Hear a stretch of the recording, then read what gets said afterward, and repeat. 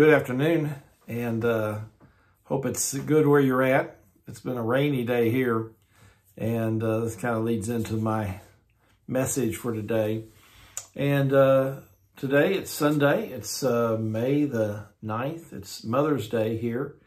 And I didn't have a Mother's Day message this morning, but I do have just a message about a woman this evening. And I wanted to share that with you. If you would go to Genesis chapter 7. Genesis chapter 7. It was an interesting morning, to say the least, at our service. And just difficulties with equipment. And so it was, got off to a rocky start, but we struggled through. So anyway, Genesis chapter 7, and I'm not going to keep you long. It says in verse number 7, it says, "And Noah went in, and his sons, and his wife, and his sons' wives, with him into the ark, because of the waters of the flood, of clean beasts, and of beasts that are not clean, and of fowls, and of everything that creepeth upon the earth. There went in two and two unto Noah into the ark, the male and the female, as God had commanded Noah. And it came to pass after 7 days that the waters of the flood were upon the earth." And this was really the first rainy day the world had ever seen. Actually, many days to create the flood. And we know about the fountains of the deep being broken up. And it's really a story about a family here. 8 souls entered the ark. 8 souls were saved out of a world full of people. A world that was unrighteous. Mankind was violent. As a matter of fact, it talks about it, I believe, in Luke. It talks about it in the days of Noah. So shall even be the coming of the Son of Man. And so we know what those days are like. And this family, the head of it was Noah.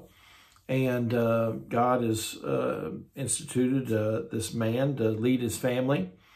And that's the same way it is today. But we don't know much about his wife. And that interests me.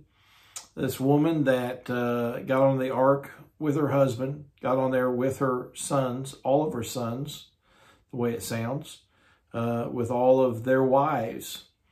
And so, sometimes we try to gauge, we have marks of success for people. What makes a successful family, or what would be a successful mom? I'd say this lady was successful. Although we don't know much about her at all. We know more about what's not said. There are a few things I think that we could pull out of this story and would be maybe a help to us. We know that for 120 years, there's this approaching judgment of God. Now, I don't know how long they spent, working on the boat, preparation of that. I know God gave Noah instruction on that. But it says in 1 Corinthians chapter 4, verse number 2, let's look at verse 1 and 2. It says, "Let a man so account of us as of the ministers of Christ and stewards of the mysteries of God. Moreover, it is required in stewards that a man be found faithful." And I think it's obviously speaking of mankind, man and woman. And so there's a lengthy period of time it would have taken to build this boat, this ark. We've been down to see the replica of the ark down in Kentucky. Incredible size of the ship. It would have been a considerable undertaking. No thought that maybe it could have been Noah. Maybe would have hired out some of the work. People maybe labored with him, not just him and the boys. But I know this, that any kind of project, any kind of undertaking like this, as a family, would have required faithfulness, not just of Noah, not just of the 3 sons. Shem, Ham, and Japheth. But it would have required a faithfulness on the part of his wife. And, you know, part of me, I want to know her name. And she no doubt was found faithful. There would have been much that would have fallen on her. Maybe she was involved in food preparation. They were going to be on this ship for quite a while. And so no doubt she rolled up her sleeves, labored hard. There would have been work that she would have been involved in. And maybe she's even involved in the building of the boat. I don't know. But I'm just saying that there's a faithfulness here, not just over a matter of days in this lady's life, but a matter of years of her life. She was faithful. And this faithfulness is rewarded, not just with the sparing of her life, but the life of her whole family. And so I applaud her for that, to stay steady. That is an incredible accomplishment, I think, on each of their parts.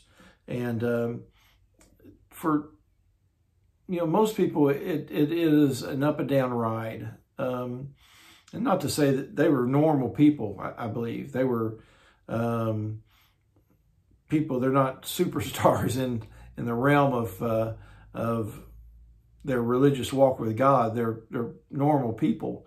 And to be able to keep an even keel, a level of faithfulness that for the long haul is worth pointing out.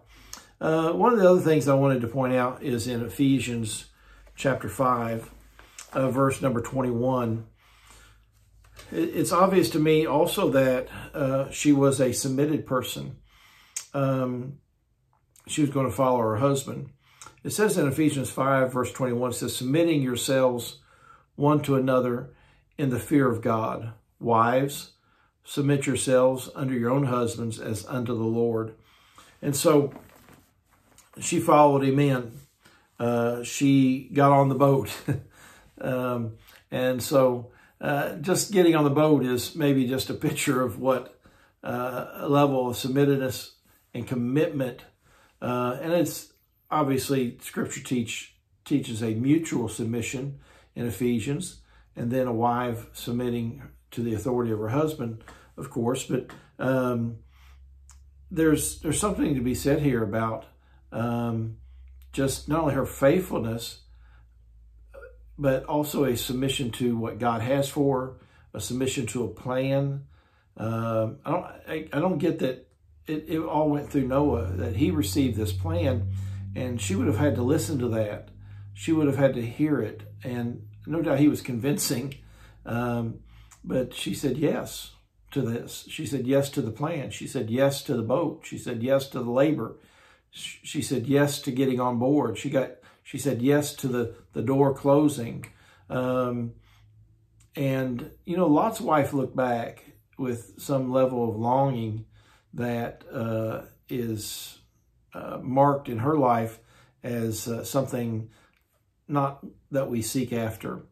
I don't get that from her. There's not this longing for the world. I think she realized what she was being spared from, literally the total destruction of mankind. And so I see a faithfulness here.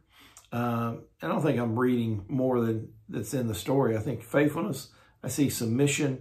And then I also see this in 1 Peter chapter 3, verse 4. It says this. It says, but let it be the hidden man of the heart, in that which is not corruptible, even the ornament of a meek and quiet spirit, which is in the sight of God of great price. The Lord says it's the inward part of you that is very, very important to him. And he calls out this thing, this quiet and a meek spirit. It wasn't about her. Obvious from the story, there's very little told about her. She didn't make it about her. It seems like she made it about her family, about obedience to God. And so there's a quietness here that is almost in stark contrast to the world that we live in. Not just women, but men also. We don't live in a very quiet day. And I don't think they lived in a quiet day. No doubt, it's different in the sense that we have all these platforms that we speak from. We want to be heard. We have something we want to say. Even when we don't have anything really to say, we want to say it. I want to give you a piece of my mind. I want everybody to look at me. I want everybody to push the like button. I want everybody to retweet what I had to say. So it's just, again, it's just all about this affirmation that we're looking for. We want the applause. We want this. We want it now. And there's very little quietness, very little meekness, willingness to give up our rights. And so people would say, I deserve this. I demand that. I don't think she's like that. There seems to be no self-seeking here. Incredibly quiet, laboring. I don't think she was beat down. I don't think she was someone that was broken. You know, I don't sense that at all. But I do sense that she was okay. She knew her place, and she was okay with her place. She was okay with who God made her. And that's something today, to be okay with who God made you to be. She didn't desire to be anything more or less. I think no doubt there was a happiness in this quiet service to the Lord, service to her husband, to her family. And so, like I said, she was rewarded with this. She got to get on. She was on the boat. She was there. She saw what God did. She tasted of the provision of God. Now, I just want to give you just my opinion on something. That heaven is, there's going to be a lot of stories told. Testimonies are powerful things. Paul again and again told his testimony. And there are going to be things, we're going to sit around the feet of God, I believe. And Christ is going to teach and tell us about who he is. But I also, personally, I think this is going to play into some of this, is that we're going to walk with people that walk through Scripture. I think we're going to be able to interact with them. Personally, I think there are people that I want to talk to, people that I want to hear their story, the full story. Scripture, a lot of Scripture has been written about David and Joseph and Moses. A lot of Scripture written about Peter, Paul, no doubt. A lot of Scripture given. So there are details about their life we know, but there's more that we'd like to know. But there are people like Noah's wife that are almost unsung. They stood in the shadows when somebody else got the limelight. They didn't have a lot of press coverage. Not a lot written about them. That does not mean that they don't have a story to tell. I believe they have quite a story to tell. And I think heaven's going to be filled with these quiet, laboring, peaceful, faithful people that have something to say. And you may be that kind of person today. And you say, nobody's even noticed. God's taken notice.